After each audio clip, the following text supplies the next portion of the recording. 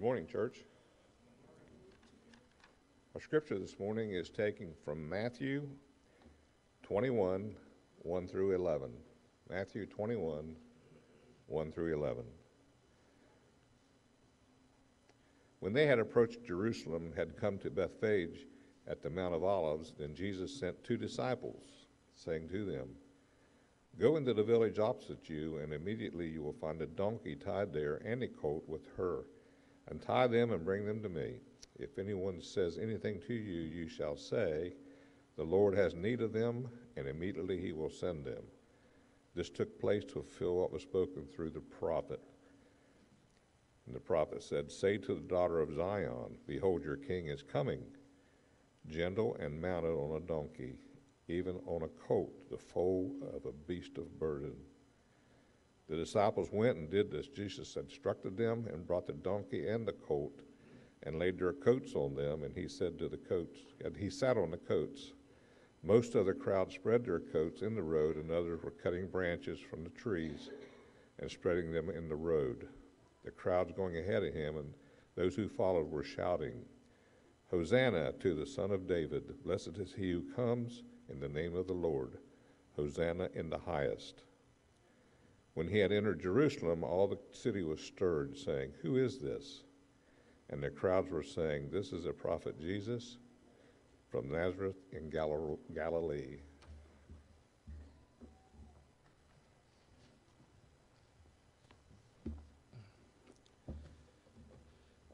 Centuries before this day in the life of Christ, the events of this particular passage of Scripture would be prophesied in the book of Zechariah. And the prophet would write in chapter 9 and verse 9, "Rejoice greatly, O daughter of Zion. Shout in triumph, O daughter of Jerusalem. Behold, your king is coming to you. He is just and endowed with salvation, humble and mounted on a donkey, even on a colt, the foal of a donkey." This morning we're going to take a look at a very interesting time in the life of Christ, because it is what many regard as the very beginning of the last week of His life on the earth, going up into His death on the cross, His burial, and His resurrection.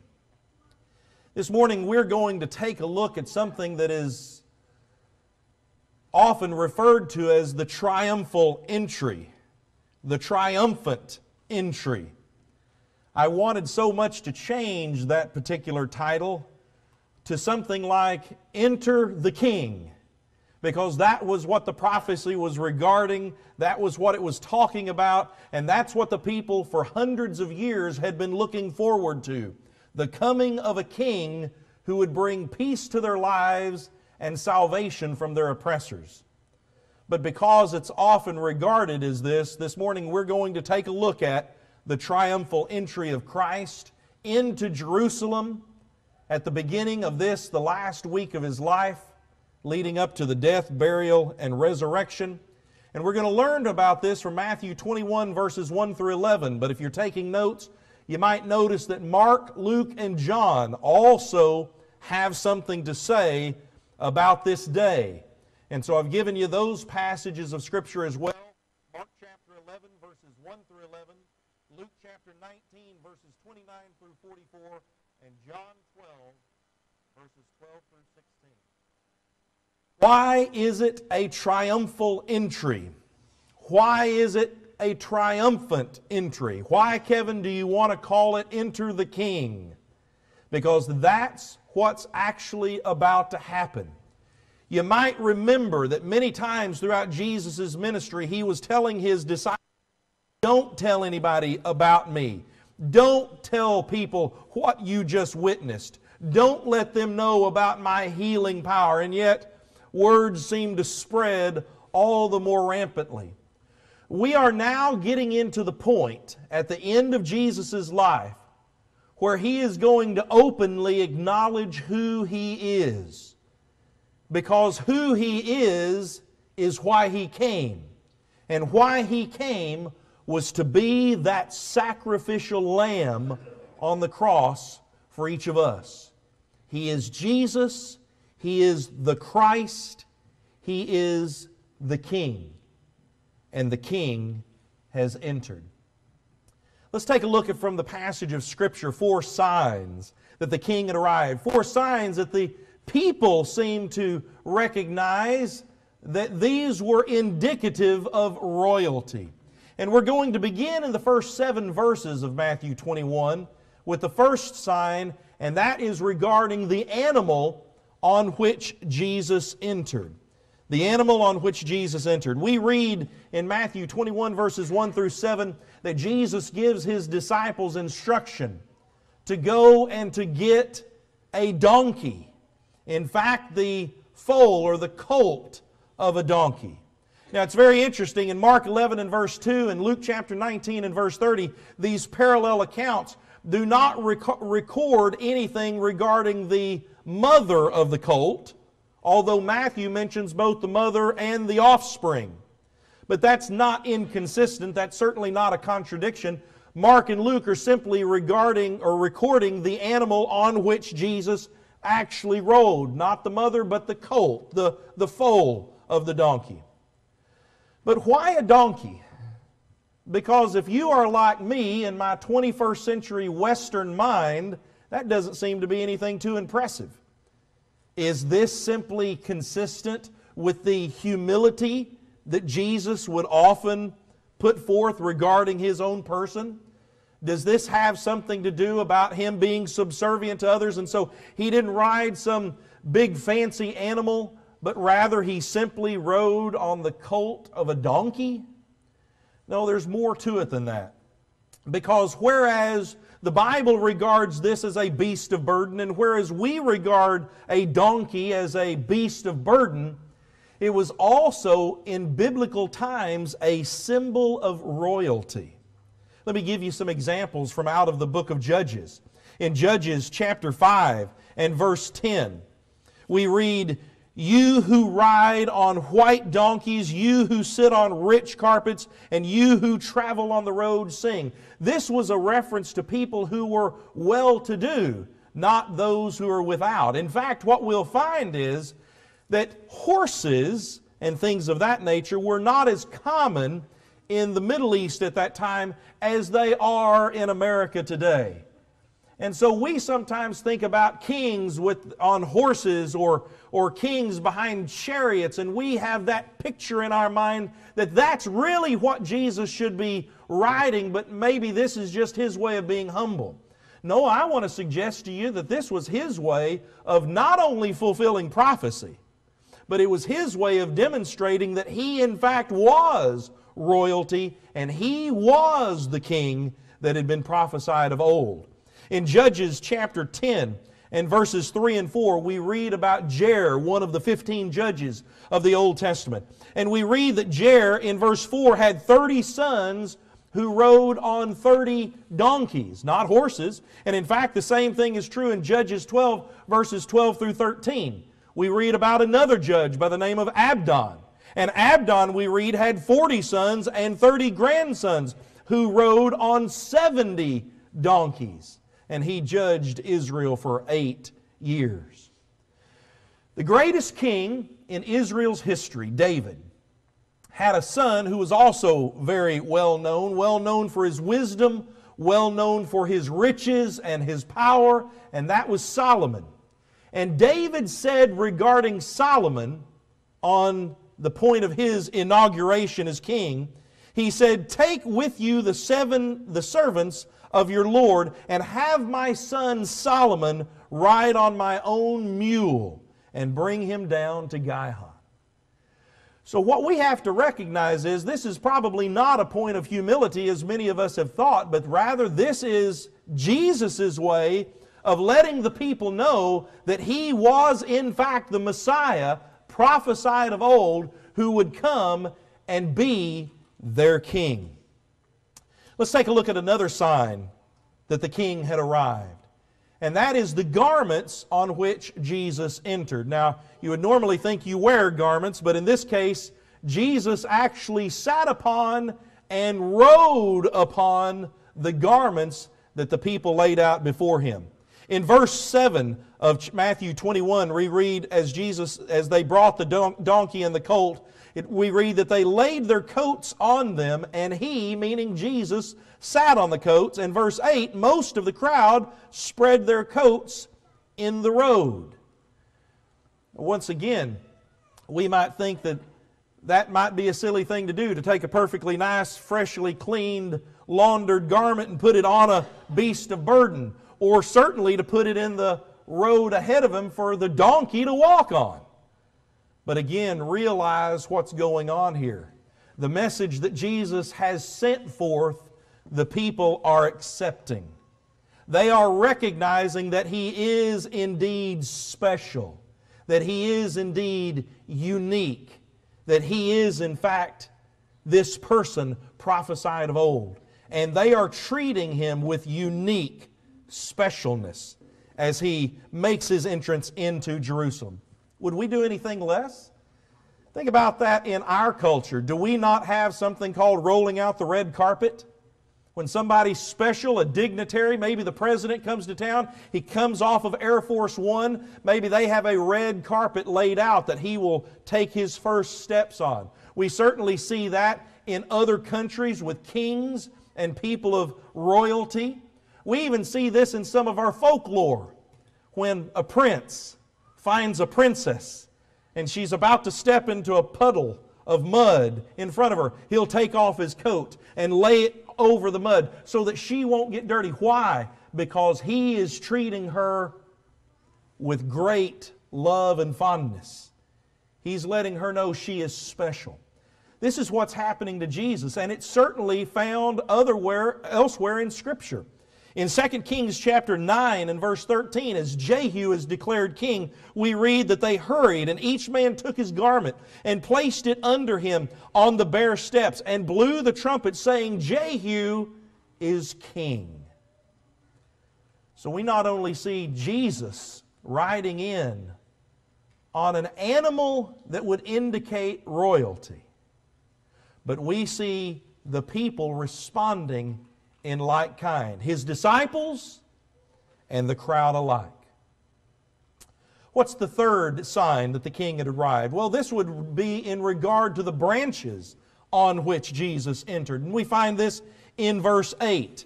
We read there that others were cutting branches from the trees and spreading them in the road. In John's Gospel account, in John 12, verses 12 and 13, we find that the branches were the branches of palm trees, something that we here in Florida are well familiar with. But what does the palm tree represent? And what did it represent at this time? The palm trees represented a symbol of peace. And certainly this was something that the Israelites, the Jews, were crying out for as they felt so oppressed by the people around them, by the Romans around them, the people who had occupied Palestine. They felt oppressed. They felt the struggle. They felt the war that seemed to be occurring with them and others. And they were looking forward to someone who could bring about peace. And so they laid palm branches in the road. There's a very interesting passage of Scripture in Revelation chapter 7. I would encourage you to look there with me. Revelation chapter 7, verses 9 and 10. One of the many descriptions given of John's heavenly vision. And John writes in chapter 7 and verse 9, he says, After these things I looked, and behold, a great multitude which no one could count, from every nation and all tribes and peoples and tongues, standing before the throne and before the Lamb, clothed in white robes, and palm branches were in their hands.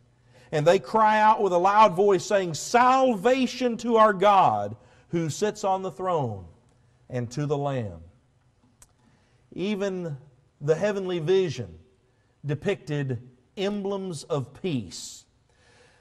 Not so much the peace that would be brought between warring factions in this earthly realm, something that I'm confident that the Jews were looking forward to between them and the Romans. But this is the peace between man and God, a peace that has been under attack, a peace that has struggled because of sin. But Jesus, the Lamb, the sacrifice for us, can bring our disharmony back into harmony. He can bring chaos into peace. And in whatever way the people understood Jesus' role, and I'm sure not all of it was accurate, they understood that He was the person prophesied of old who could bring peace. And therefore, they laid palm branches at His feet. What is the fourth sign that the King had arrived? That would be the shouts to which Jesus entered. And we read this starting in verse 9, where the crowds going ahead of them and those who followed were shouting, "Hosanna to the Son of David! Blessed is He who comes in the name of the Lord. Hosanna to the highest." Now we're used to words like hallelujah, but maybe you're not as familiar with the term Hosanna. In Vine's expository dictionary of biblical words, Hosanna is defined in Hebrew as to mean save, we pray. The word seems to have become an utterance of praise rather than prayer, though originally probably a cry for help.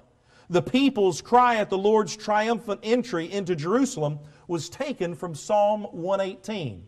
And I've pulled two verses of Scripture that mimic what the people are shouting here out of Psalm 118, verses 25 and 26, where the psalmist writes, "O Lord, do save. We beseech you, O Lord, we beseech you, do send prosperity.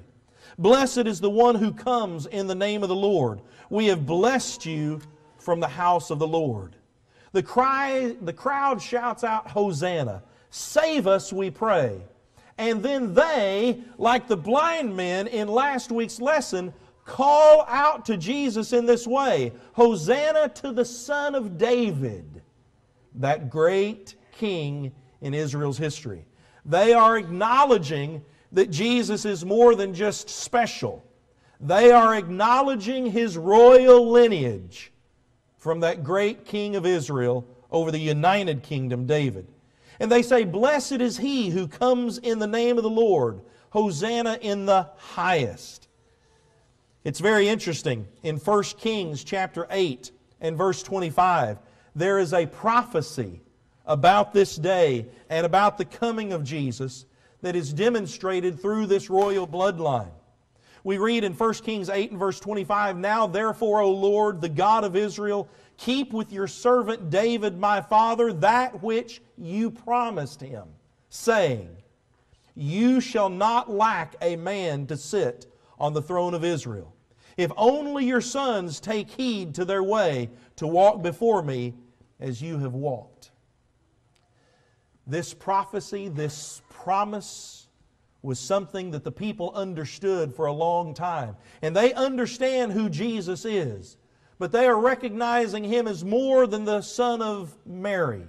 They are recognizing Him as more than the son of a carpenter, Joseph. They are recognizing Him from the royal bloodline of David. That's why Mark and Luke add just a little bit more to this, to the shouts of the people, than does Matthew. Mark chapter 11, verses 9 and 10, the crowd shouted, "Hosanna, blessed is He who comes in the name of the Lord. Blessed is the coming kingdom of our father David. Hosanna in the highest." Luke would write in chapter 19 and verse 38, "Blessed is the King who comes in the name of the Lord. Peace in heaven and glory in the highest." Mark records that they're shouting out with Jesus' entrance into the city, not only is the King coming, that means the kingdom's coming. And Luke regards that peace that's represented in those palm branches that are laid on the road in front of Him, peace. And both of them seem to talk about glory in the highest. There's nothing greater than the coming of the King. There's nothing greater than the coming of His kingdom, because these represent peace. These represent salvation. And again, although the people would probably not understand the kingdom and the King as they ought to, they would have that opportunity to come to know it in time. Great and glory in the highest. The last two verses of our passage of Scripture come from Matthew chapter 21, verses 10 and 11. And in this, there are some, as Jesus entered, who are asking the question, who is this? Who is this person who is riding in like a king? Who is this person before whom the people are laying their garments and laying down palm trees and palm branches? Who is this person that the people are crying out, "Save us, we pray. Hosanna to the King, to the coming kingdom. Glory in the highest." And in verse 11, the crowds answered by saying, "This is the prophet Jesus from Nazareth in Galilee." They've already declared Him as a king. But it's very interesting that they are now declaring that He is the mouthpiece of God. A prophet is defined as one who speaks forth openly or proclaims a divine message. And after 3 years of ministry, after 3 years of preaching and teaching to the people, of answering questions of honesty, of answering questions of entrapment, demonstrating the power that was in Him to heal the sick, to make the lame whole, to allow the blind to see, to raise the dead to life. They are recognizing that this man who rides before them is someone sent by God Almighty. He is the prophet, the man of Nazareth in Galilee. One of the questions that we should ask ourselves, those of us with 20/20 hindsight, those of us who can turn back to Matthew, Mark, Luke, and John and read this story, those of us who can see with great clarity what the people were seeing on that day, and perhaps with much better insight than they understood on that day. How do we recognize Jesus? How do we receive Him in our lives? Is He a king? Is He someone we treat with great uniqueness and speciality?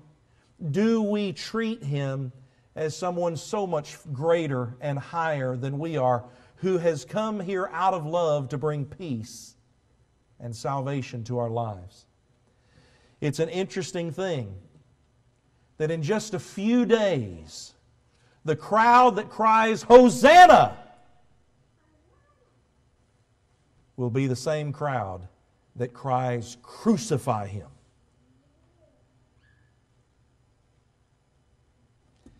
It demonstrates the fickleness of people. It demonstrates our inconsistencies.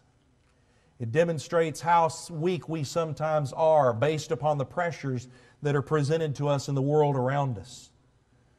But can we see Jesus for who He was? Can we see Jesus for who He is? Can we see Him as our King? And can we see Him as the Lamb? The one who has come to the world, a perfect sacrifice, to pay the price for our mistakes and to grant us entrance into His eternal kingdom, where we can be saved in the presence of God forever and ever. Do we see Him that way? There's a television show Sherry and I have been watching recently, and in the TV show, there is a king. And it's very interesting. I'm sure, like many kingdoms, there are some people who recognize his royal authority, and there are some who do not recognize his royal authority. And there are some who will try to undermine him, some who are trying to sow discord among the people. But then there are some, whatever he says, they say, "Yes, my king." Whatever he says, "As you wish, my king." And they immediately go to obey their king. I hope I'm in that group of people. I hope I'm not in the other group that is undermining my Savior, who is trying to sow discord among the brethren, maybe not only by my words, but by the inconsistency of my actions. I want to be someone who stands before Jesus right here and right now, who says, yes, my King. Whatever you say, my King. I will do, my King. Because prophecy prophesied of you. You fulfilled that prophecy, and you declared your authority. And in this, I will submit my all, my heart, my soul, my mind, my strength. I will give you all as your servant, so that you can bring me into that kingdom where I can abide with you forever. This morning, if you are not a Christian, one of the things that you are saying by your actions so far is, I don't want to be a part of that kingdom. Or maybe I don't know enough to be a citizen of that kingdom. The great news for you is, while you have breath, while you have life, you have the opportunity to do what the crowds did on this day. And up to this point, they listened to the evidence. They observed the evidence. They analyzed the evidence, so that when the King arrived, they recognized Him. The King has arrived. Do you recognize Him? If not, learn more about Him in the only book in which you can, and that's the Bible. Believe it with all your heart. And based upon godly sorrow, that sorrow that is produced within us when we recognize our sin and we are sorry because we sent this perfect man to the cross in our stead, repent of those sins. Confess the name of Jesus and be baptized in the name of the Father, the Son, and the Holy Spirit for the forgiveness of those sins. And come up out of the waters of baptism a new creation, a clean soul, a citizen of the kingdom. And then serve the King, as so many of us are trying to do. But if you're like me, you know that there are times when your thoughts aren't exactly what your thoughts ought to be. Your words aren't exactly what your words ought to be. Your actions betray you, because what you do isn't what would please the King. As a member of the kingdom of heaven, as a citizen of the King, you have the opportunity to go to God in prayer with a penitent heart and ask for forgiveness. And sometimes it's helpful for others to pray with you and for you, and we certainly want to be able to do that for you today if we at all can. And if there are other things that are troubling you in your life, if those pressures are pushing in on you, if the world is trying to tempt you at every turn, and we can help you to stand up and stand strong just a little bit better, we want to do it. Because Jesus' triumphal entry into Jerusalem paved the way for our triumphal entry into heaven. And I want to be a part of that day when the angels rejoice and celebrate over what the King has done for us and over the gift that we've chosen to receive. Will you accept that gift this morning? And will you live your life in service to the King? Yes, my King. Whatever you wish, my King. I hope so. And if we can help you to do that just a little bit better, let us know how we can. Together we stand and sing.